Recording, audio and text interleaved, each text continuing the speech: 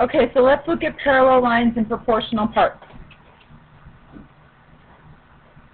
Okay, so triangle proportionality theorem states that if I have a triangle that has, let me change the color, that has parallel lines like this, then that tells me that this side is proportional with this side, is proportional with these two sides. I should have changed my color. That's what this is stating right here. So BA is compared to CB, and DE is compared to CD. Not too bad, right? It makes sense because if these are parallel, it's cutting these segments in proportional parts, right? They're the same distance. Okay, so let's do this first one. In RFT, RT, which they already show us, is parallel to BU. It also tells us each one of these sides, 3, 8, x, 12. So all I have to do is set up the proportion. So I'm going to set up 3 compared to 8, and x compared to 12.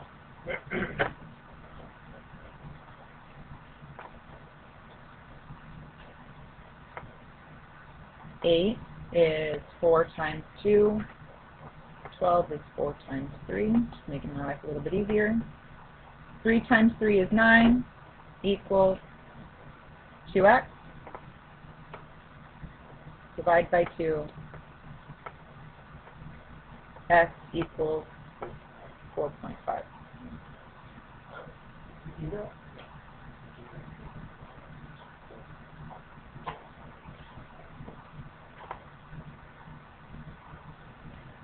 Ready? All right, let's look at this one. Now let's look at the converse of the triangle proportionality theorem. The converse says that if this side compares to this side, and this side compares to this side, then I know that these lines are parallel. But this example is a little tricky, so follow along with me. DH is 18. Here's DH. HE is 36. So we're going to be comparing these two sides. I'm going to set that up.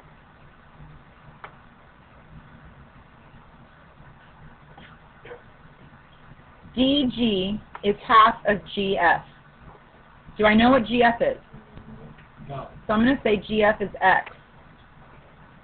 So if GF is X and DG is half of X, wouldn't I write that half of X, or X divided in 2?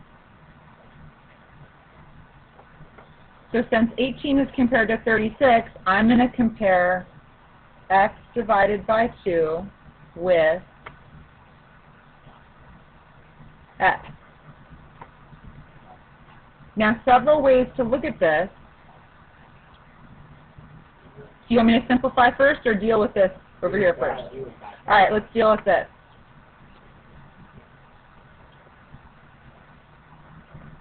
We don't usually write fractions like this, right? No.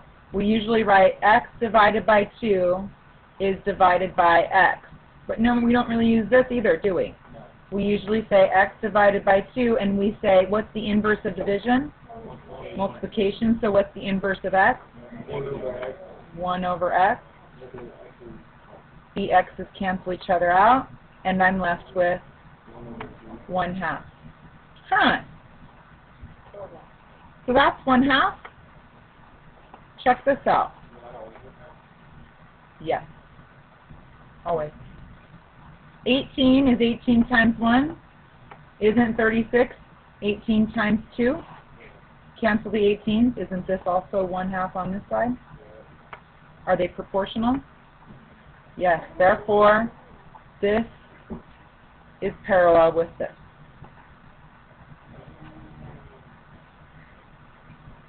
Okay, so let's look at triangle mid-segment theorem.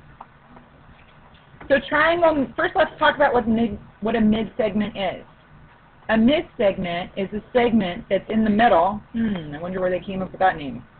A segment in the middle, sorry, it's got an arrow, that cuts this segment in half and this segment.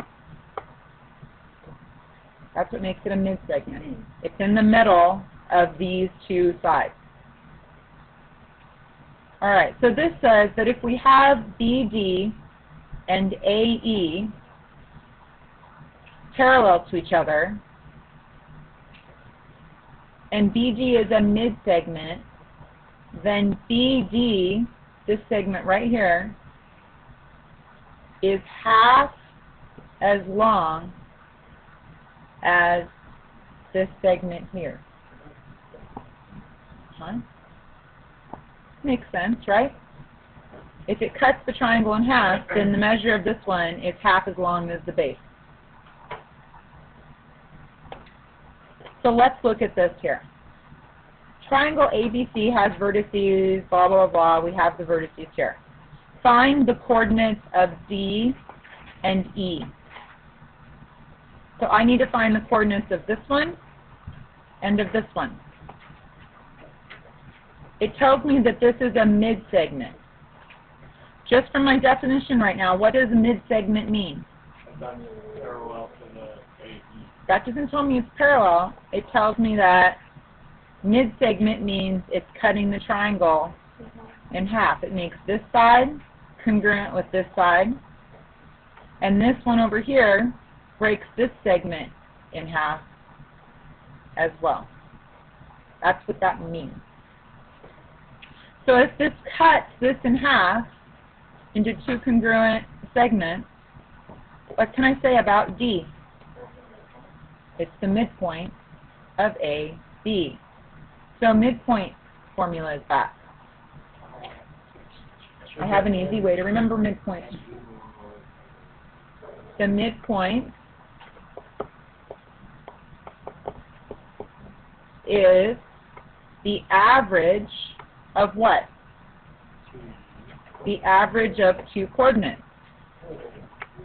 What do we normally do when we have averages? We add them together and divide by 2. Add together and divide by 2. The average of my x's are -2 and 2. -2 and 2. And my average of my y's, if I look at my y's, I have 2 and 4. Connor, I don't really throw out formulas all the time because I'd rather you understand what it means, because then you'll really remember it. Okay, so -2 plus 2 makes what?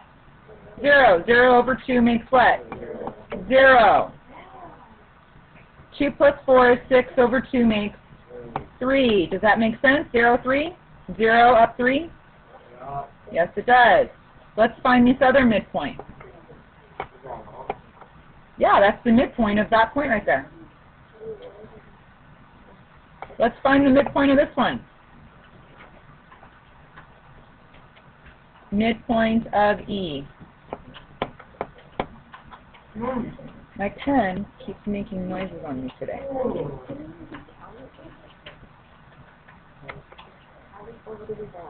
What do you mean, can I just count it? But looks can be deceiving, right? Unless you tell me that the difference between 2 and 4 is 2, and I'm going to split the difference. That makes sense, right? Since I know it's the middle, then it must be right in between the two, right? Okay, so I'm trying to find the midpoint of -2, and my x over here is 4. So -2 plus 4. What? This point E. And my y's are 2 and -4. You could do that one in your head too. The distance between 4 up to here is 4. Then up 2 more would be 6. Cut it in half and you get, yep. I'm not going to do that, but you're right. Okay, so 2, and negative 4.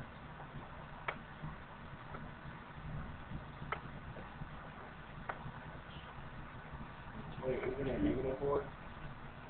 Yeah. Yes. Ooh, that didn't work out what we were saying. How come? 2 and negative 4 is negative 2 over 1 is negative 1. Ooh, so you can't count it. Right, Mariana? Yeah. So negative 2 plus 2 is positive 2, so we get 1, negative 1. Does that make sense? 1, negative 1? Yes. Why doesn't it make sense?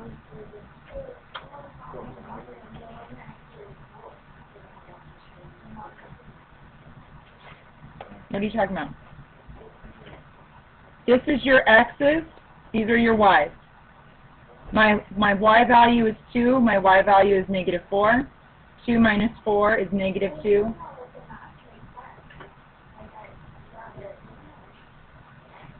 Doesn't the placement make sense too? Over 1, down 1? Yeah, it's on a graph.